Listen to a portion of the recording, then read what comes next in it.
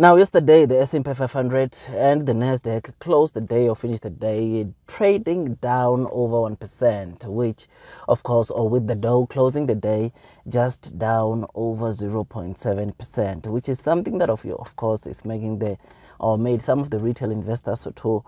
sort of like panic. And this, ladies and gents, came in after the giant retailer Walmart came in and indicated that they could see their profits dropping for the year by between 11 to 13%, and this was worse than what they had initially predicted, of saying that they would see their profits declining by 1%. Now, this is one of the things that, ladies and gents, resulted in the market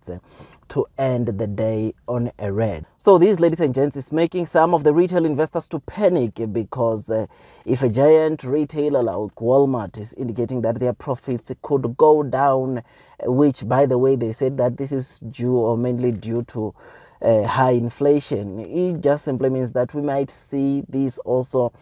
going to other big companies in the US, which, ladies and gents, is the one that is making some of the investors or retail investors to panic due to this. But of course, before we dig deep into this video, you already know that this video is just an entertainment video and you should not take it as a professional financial advice video. Now, if you want or seek professional financial advice, you already know what to do by now, and that is you need to go and consult the professionals. Now, if you enjoy this content or the kind of a content that I'm giving you about why we saw the market dropping or finishing the day on a red, consider hitting that likes button, comment and subscribe. And once you subscribe, don't forget to hit or click that notification bell so that at least you get notified by YouTube every time I drop such content on this channel, because on this channel we'll talk everything that relates to the stock market. So another thing that, of course, is making the markets to react in a bad way, it's obviously, you know, that this week we saw Microsoft coming with to report their earnings. We saw, of course, Alphabet also reporting their earnings. And ladies and gents, both the earnings of these two companies, they managed not to meet, of course, what analysts expected. They managed not to beat the EPS on the total revenue, which analysts had expected them to report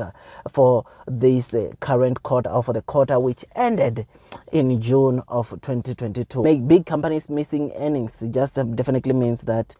obviously, it means that the whole or most of the companies obviously might not meet analyst expectations in terms of the revenues or total revenues they generate, and of course the earnings per share, which obviously just shows us that inflation, ladies and gents, it is making, of course, the consumers to pull out on some of the things, services, some of the products that they would want to go buy, or that they would want to go and probably subscribe, trying to, of course, advance their lives due to this high inflation, because the prices of the products that we use on a day-to-day, the prices of some of the services that we use on a day-to-day keeps on rising, which is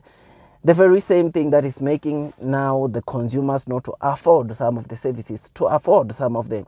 day-to-day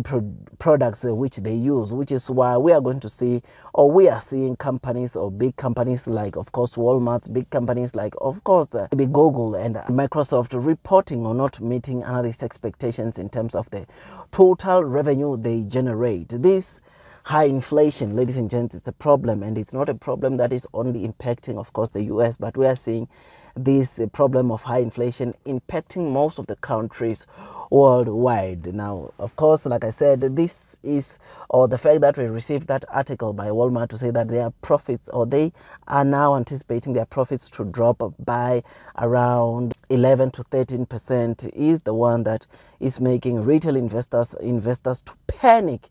to start stressing a bit, to say that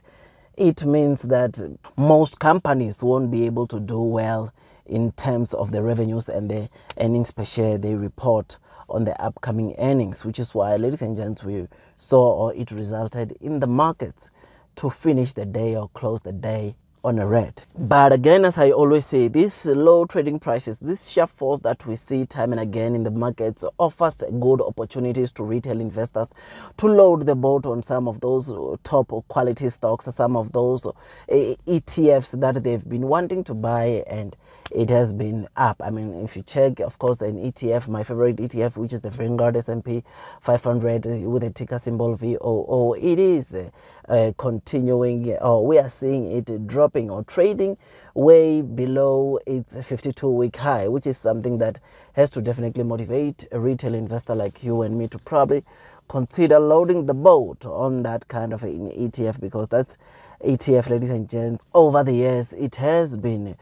doing quite well, which is why it's a good opportunity for you to probably load the boat on such ETFs or such indices, because, ladies and gents, the S&P 500, you know that it tracks the top 500 companies in the US, and like the famous Warren Buffett say, it's like you are buying the entire US economy. So that is a good way, or investing in an index like the S&P 500 is a good way to well diversify your portfolio, as one way or the other we know that, of course, these challenges, the struggles that we are witnessing, which are the ones that are dragging the US economy down, or dragging or making investors to be reluctant when it comes to investing or putting their money in the market, it will pass away, because we have seen this, or this is not the first time we're seeing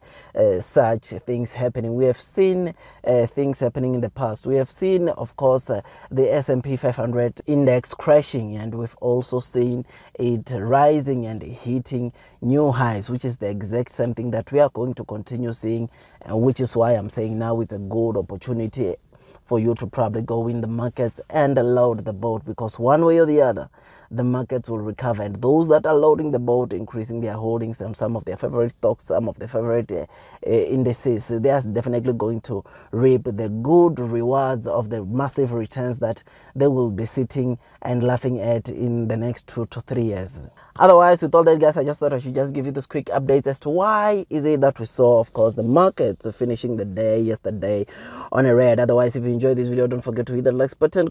comment and subscribe, and once you subscribe, don't forget to hit or click that notification bell, so that at least you get notification from YouTube every time I drop a new content. Otherwise, like I said, me personally, this sharp falls, I continue doing the dollar cost averaging. I continue, of course, loading the boat on some of my favorite stocks, some of my favorite ETFs, because I believe that one way or the other in the next few years I'll be laughing at my portfolio, looking at the kind of returns that I've generated, of course, from these low trading prices. Otherwise, with all that, guys, like I said, if you enjoyed this video, consider hitting that like button, comment and subscribe, and once you subscribe, don't forget to hit that notification bell, so that at least you get notified by YouTube every time I drop a new content. Otherwise, that's all from me, and I wish you nothing but the best in your stock market investing journey, and God bless you all.